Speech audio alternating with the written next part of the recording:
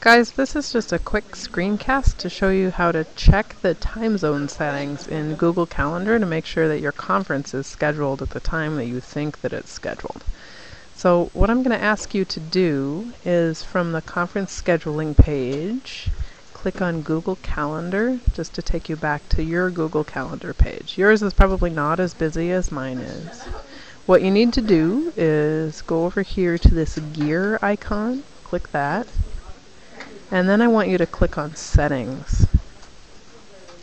Make sure that where it says your current time zone, this drop down actually reflects the time zone you're in.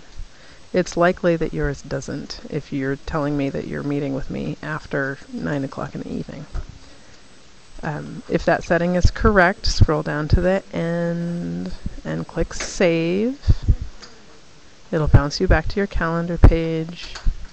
And then if you go back to that other tab that has our appointments for class, it should display at the appropriate time. All right, thanks.